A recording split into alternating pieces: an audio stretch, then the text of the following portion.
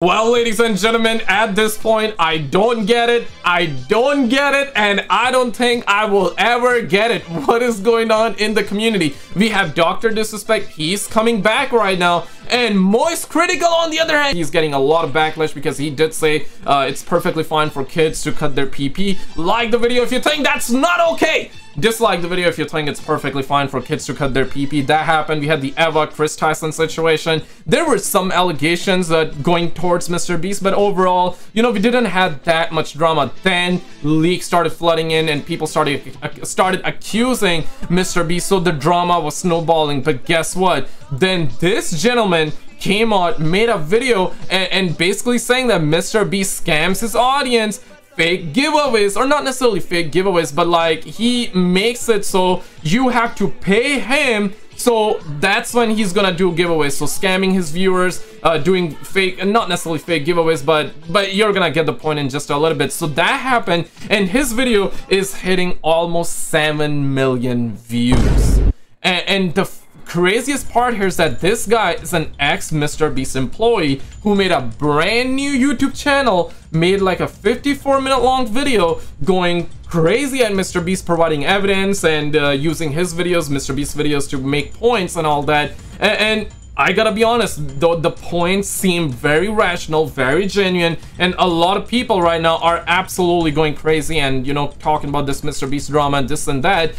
But you know what happened just recently? Of course I got a video for you guys, but you know what happened just now? Former MrBeast employee, so this guy who made a video whose video is almost getting like 7 million views, easily gonna hit 10 million, maybe even 20 million views in the long run, maybe even more than 20 million views if the video stays on YouTube, right? Former MrBeast employee who tried to expose MrBeast hit with cease and desist, allegedly just days after another employee debunked him. Oh, shit. Because there's another employee, Jake the Viking, I believe, right? He quit, he was fired from MrBeast, and he's like really thankful that he got fired, right? And he says that, yeah, bro, MrBeast knew about like Kris Tyson being a PDF file, going after the kids and all that, right?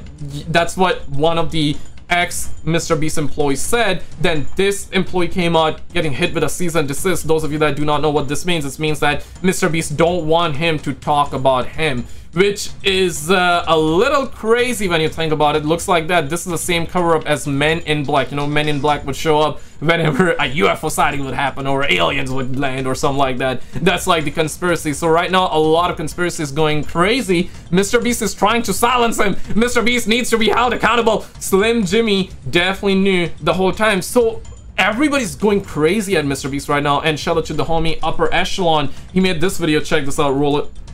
All right, spontaneous video this time, less preparation, because this right here needs to get roasted. For anyone who doesn't know, a video came out somewhat recently from someone who claims to be a former employee of MrBeast, and that video contains about 53 minutes of content. Too long, didn't watch, that's totally fine. Yeah. Because I did my own summary breakdown, which I'll link down below in the description. Yeah, this is that video. So this guy apparently made a video on a brand new channel, hit 82,000 subs, and by this time it was 4.3 million. Right now it's getting closer to 7 million, right? And he got hit by cease and desist, the cease and desist by MrBeast. With legal examples and a full description about the more meaningful claims, again, linked down below. But since all that happened, another member of the MrBeast team has come out with a statement, and that statement is absolute, irrefutable garbage that fails to address literally any of the important issues whatsoever, in yet another example of how to irreversibly screw up your own public reputation, speedrun edition. Just to clarify, this is yet again not a video about Kris Tyson. That's a whole separate problem. There's a lot of really intense issues coming out with regards to all that. And yeah, actual leaks came out where apparently MrBeast was in a Discord with minors, and he was complimenting Kris Tyson's dragon size. Bruh. That's why I always say, man, control your dragon, guys. Don't let your dragon go in the dark tunnels. Don't be chasing those dark tunnels, guys. Not good, man. Not good, not good. Don't chase a pom-pom, man. Let the pom-pom chase you instead. But once that... You know what I mean? Like, guys, don't chase a pom-pom, man. The pom-pom will blind you, man. It blinds you. It blinded Kris Tyson so badly that he wanted to have pom-pom instead of dragon. So, yeah, don't do it, man. Don't do it. And inappropriate behavior, and Discord servers, and private messages, and Jimmy's involved, and the list goes on. But for me, the concept of running illegal lotteries, falsifying game show results, and breaking the law is a lot more immediately interesting when it comes to the world's largest YouTuber, who is renowned across the planet for his incredible generosity, despite the fact that every single bit of it appears to be for personal gain, nothing more. Yeah. Anyway, a video came out from a former Crazy, employee man. who claimed essentially 3 separate things. First, the game show videos are manipulated, directly impacting the integrity of the competition. Second, physical products, namely Feastables chocolate bars, are more akin to lottery tickets than actual merchandise, directly targeting children, which is a pretty severe ethical quagmire. And third, during his t-shirt signing live stream events, the team is frequently offering illegal lotteries, which are either not paid out properly or otherwise. Yeah, this is considered illegal as to what he's done. And I remember seeing this live stream back when it was going on, and it's being figured out that whatever he was doing was illegal. And guess what? He has deleted those live streams. Oh, shit. Yeah, so that kind of... so that doesn't help MrBeast at all. You know what I mean? Because now a lot more people will believe, yeah, you were really, really scamming. Otherwise violate a bevy of rules and regulations regarding sweepstakes law. In essence, the method by which MrBeast has risen to fame and fortune is intrinsically predatory, as it leverages child psychology for maximum profit. Pretty intense allegations, if you ask me. Adding this in postscript, because I just noticed, there was 5 hours of one of these live streams where they were doing all this stuff that was still up on Facebook, and now, after all of the news of this broke, they went and took that down too. So they are running around trying to pull every single clip of footage of the stuff that they did, including this one on Facebook. Yeah, that probably says something, don't you think? Well, in my own video, I discussed a couple of those same examples, like rigging a competition between boys and girls by directly removing one of the more skilled players on the boys' team in order to skew the results blatantly on camera. But before going back to some of the more hard-hit... It's crazy. For context, if you don't know, so there was like a boys versus girls competition that was happening in a MrBeast video. And what we're now finding out that the girls were losing really, really badly. And MrBeast was like, okay, so we don't want it. We want this to be like culture appropriate. Or what's the actual term? There's another term for it, right? Like we don't want to make the females look bad in this case. So he made it so like the females will lose, but not lose super badly in comparison to the boys team, right? He wanted to virtue signal, right? Like he wanted to be like, he didn't want it to catch flack for it.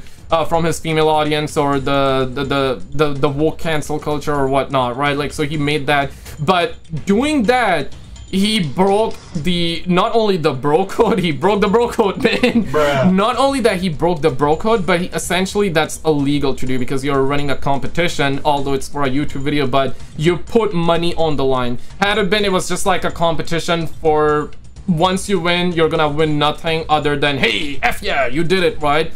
If that was like just a participation ribbon, then that's different, right? Then that's different. But he got money involved, and whenever you get money involved and you're running a competition and you got money involved and you rig a competition, it's considered illegal. So there's that, and that's what's being claimed by this gentleman as well, ex-employee. He made a video, and guess what? He got a cease and desist. So I don't think he's gonna make any more videos now, right? Unless he got the money to fight the case. And if he got the money to fight the case, and if he wins, which seems very likely with the points that he made, bro, like I would say he can win. He just need like a good lawyer. MrBeast, bro, even if he gets like Saul Goodman as a lawyer, bro, it's looking tough for MrBeast to win because of the stuff that he has exposed regarding MrBeast. But if he got the money, and if he gets like a decent enough lawyer and they go to court, this gentleman out here can win a lot of money from MrBeast's case, man. Hitting infractions here. I want to read and discuss a statement made by Chucky, who appears to be a high-level MrBeast team member who has taken it upon himself to debunk these allegations with one of the worst responses you can possibly imagine. Normally I just read bullet points or summarize, but for this one I'm going to go point by point, one by one. Quote, I quickly want to debunk some of the info in this video since the guy who made it was on my team. It was my decision to fire him for erratic behavior. He worked at the company for less than a month and wasn't an employee for most of the videos he mentions to have knowledge on. There's so much in this video, and I want to specifically address him saying our videos are fake or staged because this is not true, and I was on set for many of those videos. End quote. Okay, all right, cool, man. Let's hear it. Quote, you won't get in a video unless you're family or friends with someone that works at Beast. This is a wild statement that can easily be proven wrong. There's probably hundreds or thousands of people who have no affiliation to friends/family of Beast employees. Think the 456 people in Squid Game or ages 1 through 100, etc. Jimmy doesn't more than like a dozen people, LOL. End quote. Bruh. Response? Sure. In the grand scheme of his YouTube channel, MrBeast can certainly point to a multitude of examples where people that aren't directly on or affiliated with the production team were part of videos. There were other creators, there's verified instances where a few random fans were chosen for things or won very large sums of money. But here's an example of what that looks like. Alright, to us. Whoa, Sim. You sure you don't want the cheaper one? I'm just messing. You got $1 million. Yeah, he's rich, yeah. You have $1 million. Oh my god, we just saw Kris from the past, man. Holy crap. I don't believe this is real. It is. Man, this is crazy. But this is only a small percentage of what you have. I don't even know how I'm gonna spend it all. This is unreal. They gave this man 24 hours to spend $1 million. He did, while they crack jokes about how rich he is and all this other stuff. But a few years later, he came out and said this. He did help me financially, but like giving me money for, I don't know if I'm allowed to say it. That's why I'm trying to word it differently. But he did give me funds, but I just wish instead of like just, because it's okay to get funds, but to help me invest and to help me be able to be stable on my own without his money, you know? Pump the brakes though. I agree with you.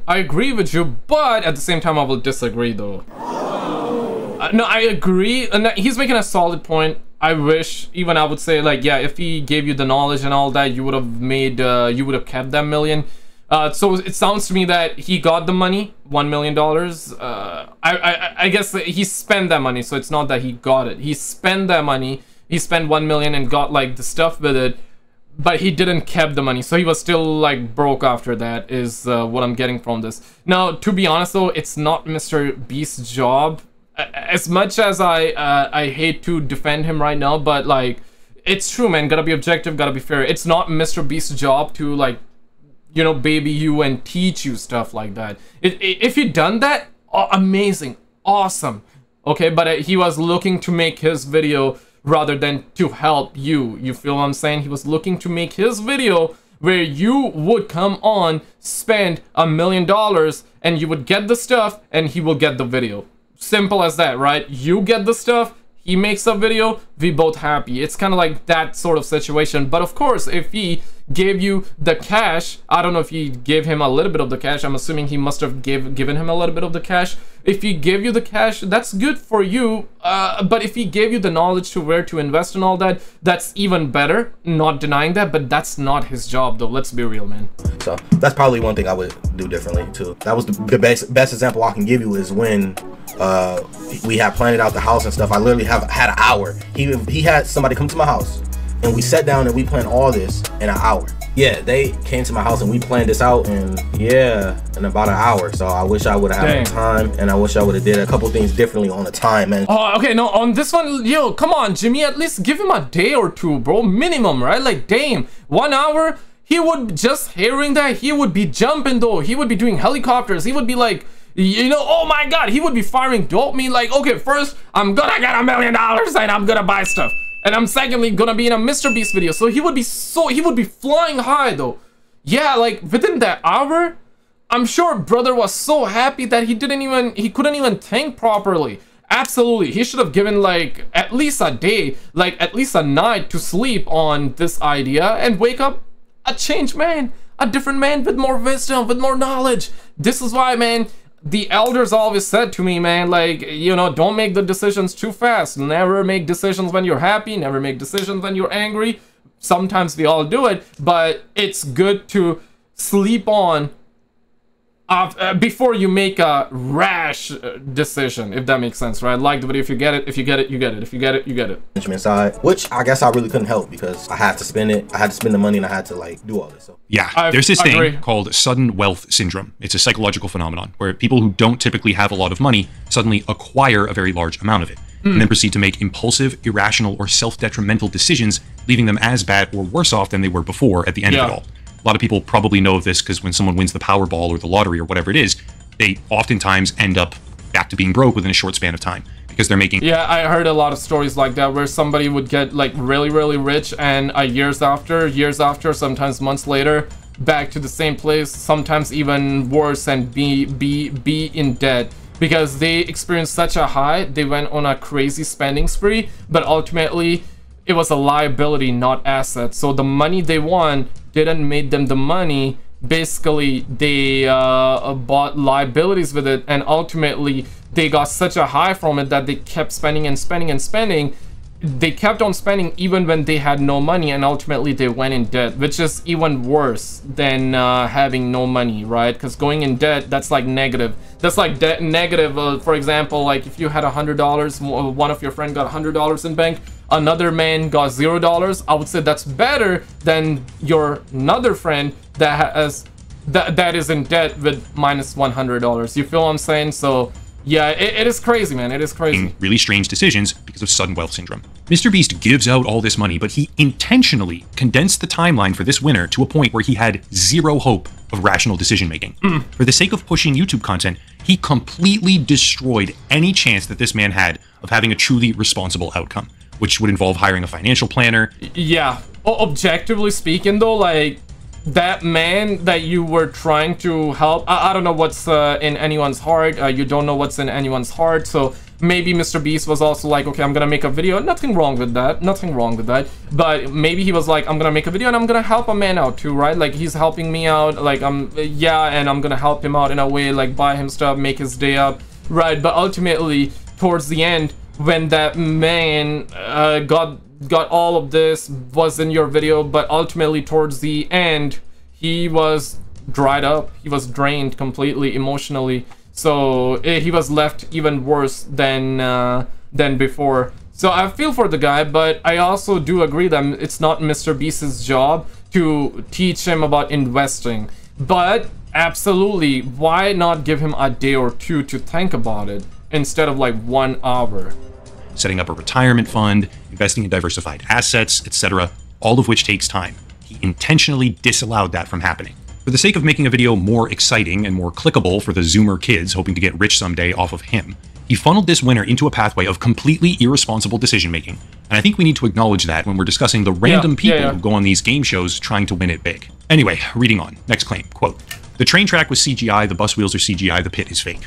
He acts like he's exposing us for using CGI to make backgrounds look cool when we have done multiple public behind-the-scenes videos with So Crispy showing this. It's clearly not a secret. On top of that, we did drive buses in that pit, and same with the train that you claim we didn't, end quote. That part, in my opinion, is totally fine. I didn't raise that point in my own coverage because I think it's incredibly weak. Editing things so that the bus wheels look like they're spinning is relatively harmless. Yeah, it doesn't strike me as a point that needed to be emphasized at all. Fair response, but not even one of the more important details. Reading on, "The raccoon was a paid actor. I don't even know what to say about this. Clearly not an actor, lol," end quote. That was a joke. The guy was making a joke? Responding to the joke as if it's serious is the hallmark of someone who actually can't respond to any substance. I'm sensing a pattern here. Badly. And Chucky is somebody that was in the Call of Duty zombie scene, right? Like, I used to make Black Ops 3 zombies videos back in the days, right? So I know Chucky, right? So he went from that to work with MrBeast, so he's very well aware of sarcasm. So for him to actually say that, that's like pathetic, bro. Like, he was just making a joke. It was very clear it was a joke, and you responded to a joke that way. Yeah, right? Like, come on, man. Look, quote, "Island costs more than $1. Not true. We did pay $1 for this island. You can Google MrBeast purchases Outer Banks Island for $1, which stated this before the video was released," end quote. Okay, I give you $2 then. I give you $2. Buy me that island. Buy me that island. Buy me that island. Yes, fact check, true. The island was sold for $1, with $27 in other taxes and fees afterwards, but that same island is now being leased back to the original owners. Not sure what to make of it, but fine. Island got sold for $1 as a gimmick. He's doing all right so far. Not the worst response ever, but he's not responding to anything of substance at all. Quote, "He moved into a mansion 2 months before being in a video, $1 million mansion. He talks about how 2 months before we filmed the first Mac video that he moved into a mansion. Mac was staying at a friend's house, and I'm not sure how that proves anything or why it's relevant," end quote. That's not even a response, that's worthless, but also the initial claim is somewhat irrelevant as well, because this whole who works on the team and when storyline just doesn't matter. It's not hard-hitting. Moving on. Quote, "This wink was added in post. Bruh, he really did wink. This is a flat-out lie again," end quote. Maybe. I don't know. Not a good look if the wink is real and it's one of the things he's claiming was added in post. If that's just a factual discrepancy there, again, not good, but none of this matters. Chucky is picking around the edges. He's not even pretending to address a single thing that matters. Down below, here he goes again, hyperfixating on stuff that means absolutely nothing. I'm actually going to skip this because it's a waste of mine and everyone else's time. But then finally, Chucky says something that matters about something that matters and completely blows up his own response. Quote, "Not only were the results of this video completely scripted, but the contestants are not random subscribers. He claims our 100 boys versus 100 girls video is scripted, and the proof is a random text saying it is, that's it. It was not scripted. Jimmy probably had countless people on set for that video, and it would have been impossible to hide. This video was not scripted. I was on set for this, and there was no bias for who won. He also implies the video is fake because we have some employees on each team. The employees in the video were there to fill in for people who tested positive for COVID last minute right before filming. Thea, Jimmy's girlfriend, mentioned this on a podcast over a year ago. If it wasn't for COVID, they would have not been in it. Okay. They had the same dollars on the line as everyone else. Some random text of someone thinking it was rigged doesn't mean it's rigged, LOL, end quote. There it is, right there. He completely destroys his own response, and let's showcase precisely why. Yeah, he added his girlfriend, right? And yeah, he says that it was not rigged, but then adds the girlfriend and says that too in the video. But he explains the reason for it, I guess. There is no bias for who won. Wrong. Chucky, you are wrong. This is a lie. During that challenge, there was a twist where whichever team could solve 100 Rubik's Cubes first would be fine, but the loser would have their circle that they had to stay inside cut in half, directly influencing their ability to win the challenge overall. You can quibble about how much that change impacted their ability to win overall, a little bit or a lot.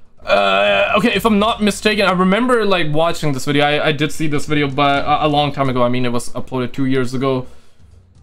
What did he do exactly? But it did impact them. During that Rubik's Cube event, let's call it, MrBeast identified publicly that there was just one boy and one girl able to solve the cubes. He makes a whole big deal out of it, actually.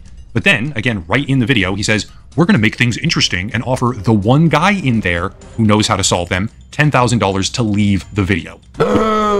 No! Yeah, this one, right? Like, so he was trying to bribe people. Yeah, he was trying to bribe the boys to leave. So he was trying to, there was a bias because they didn't want like girls losing badly. And I know the numbers here, it says, the number shows it's not like the girls were losing badly, but from what we're told, the number was also edited out, right? So the girls were losing very, very badly in that versus the boys team. And yeah, and ultimately they were bribing the boys. And my guy in the back like, oh, gimme, papi, gimme.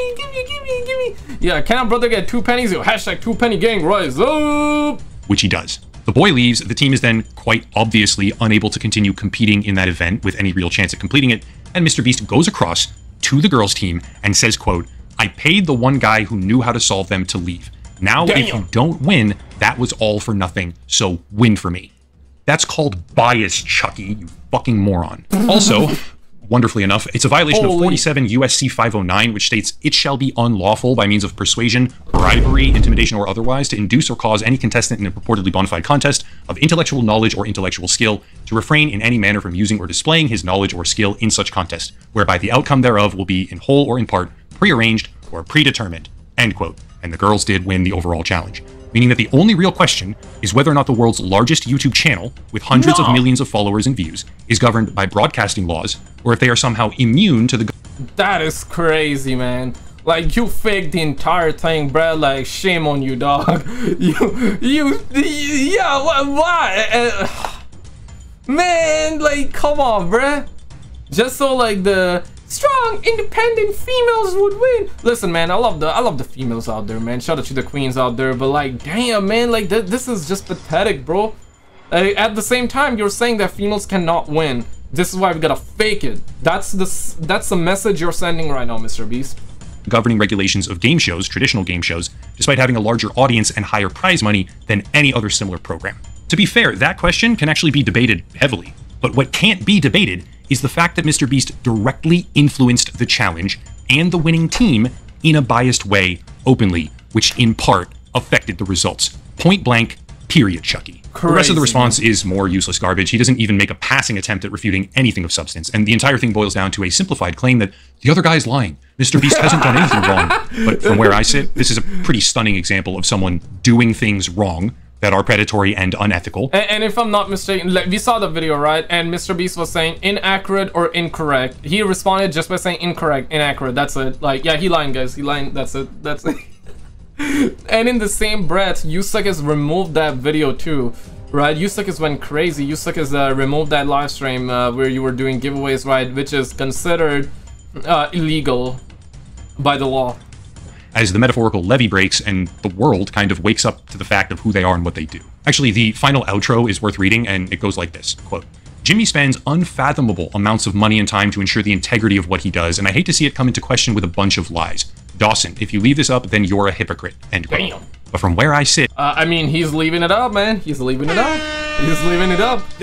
It's that now you suckers are sending him cease and desist. He's leaving it up, man. It's you suckers that are trying to bring a man down like that, bro. Damn, bro. It is painfully clear that MrBeast's competitions have zero integrity. He openly manipulates the results in a multitude of ways. There's many, many more examples. I told some of them in the prior video, which again is linked down below.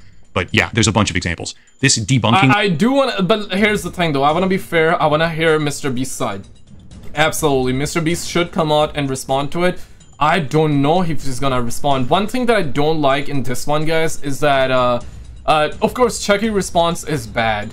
But the thing that I don't like here is that if you respond, you lose. If you don't respond, you lose as well.